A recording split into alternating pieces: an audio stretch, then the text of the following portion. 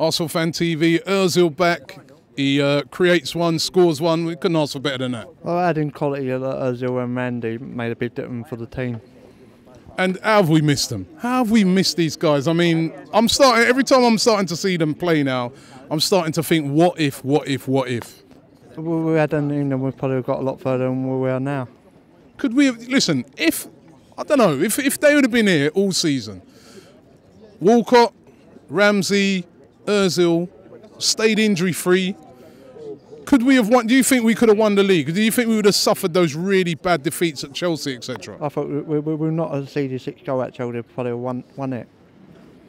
And for next season, what do we need to do? Who would you like to see come in on top of this players that we've already got to add to this team to make us kick on to win something? If we can get a quality centre half, a midfielder and a quality centre forward, then we can go places.